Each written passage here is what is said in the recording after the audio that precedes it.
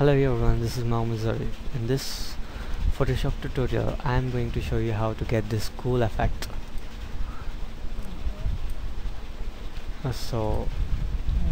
Take an image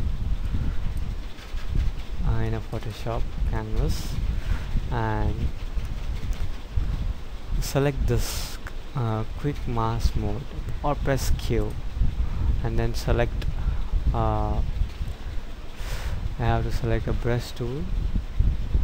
Click B for selecting the brush tool and make a size desirable, and hardly make select from the brush tool to this guy, which we're going